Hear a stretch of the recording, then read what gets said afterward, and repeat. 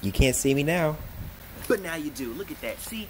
Look, y'all, that's totally my powers, y'all. Definitely not editing tools and things like that. Definitely my powers that I have. Stop the cap. Stop the cap right now. Stop the cap. And not editing, you know. So yeah, believe it. Anyways, yo, what is that TVGU? Is John Bucks, and today I got back again with another video, y'all. And you know what time it is. It's Scripture Sunday. Every Sunday. It's a Sunday right now at 1:57. Every Sunday, we read a scripture from the amazing Word of God, and we break it down so it can help your life.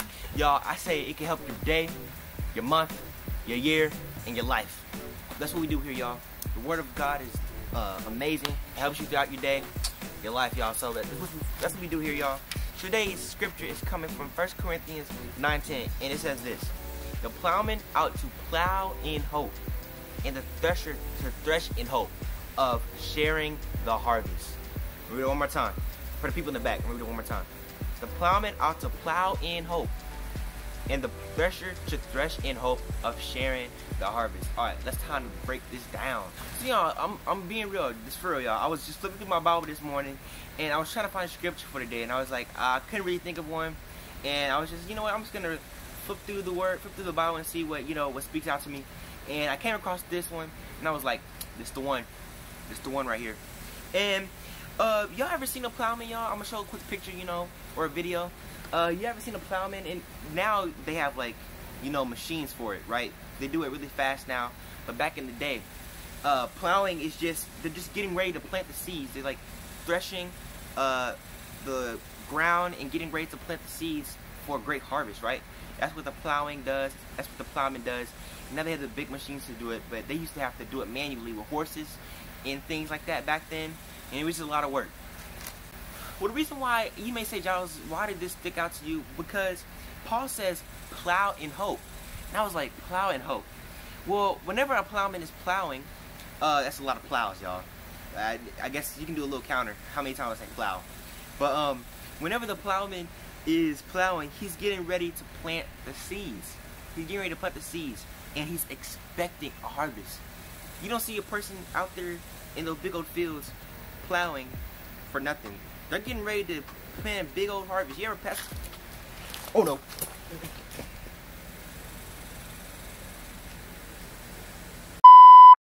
Had a little wasp trying to get in the video. Just ignore that. Edit that out, Giles. Anyway. Nope. In fact, I'm gonna replay it. And big old harvest. You ever pass? Oh no.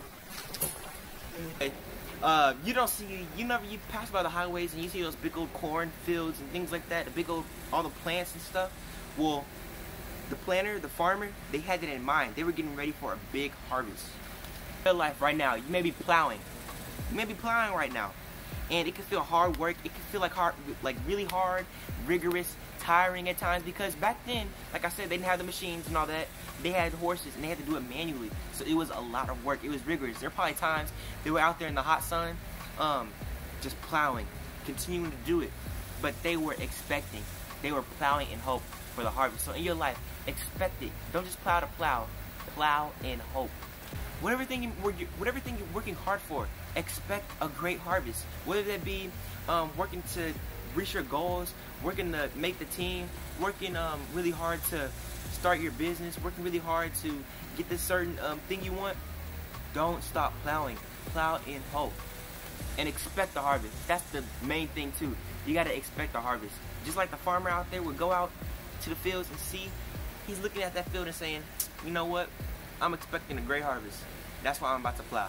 So whatever you're doing right now, expect a great harvest and plow in hope. And with God on your side, y'all, that harvest is going to be pretty good. I wrote that down right here. With God on your side, God says He's with us. He'll never leave us nor forsake us. That harvest that you're working really hard for, it's going to be good. It's going to be good. And don't get discouraged because the plowing is tiring. I know in your life right now, you may be tired of plowing. You may feel discouraged, but don't be discouraged, y'all. Don't plow in doubt. Plow in hope. Because guess what? The fact that you're plowing right now, the fact that you're really hard working right now, is a sign that there's going to be a great, abundant harvest headed your way right now. So y'all, don't get discouraged. Don't give up. Keep plowing and hope. You're plowing because you're getting ready for a harvest. God puts you in that plowing right now because you're getting ready for a harvest. So, you know, when I say plow, you say in hope. Plow. Plow. Really do it. Wherever you are. I want you to do it, alright? I didn't see you do it. I'm going to do it one more time. When I say plow, you say in hope. Plow. Plow. Plow. Yeah. Yeah, guys, that's going to wrap up today's Scripture Sunday. Hope you guys enjoyed. If you did, make sure to give this video a like. If you're new to the channel, I encourage you to subscribe, turn on the bell button, comment that you did that so I can give you a shout out. Matter of fact, we got another shout out for today, y'all. That goes to Michael James. Appreciate you, Michael, for subscribing, y'all. Thank you guys for all the support. We're really growing, y'all. God's taking us far. Hope we go, you know, all the way to the millions, y'all, doing this.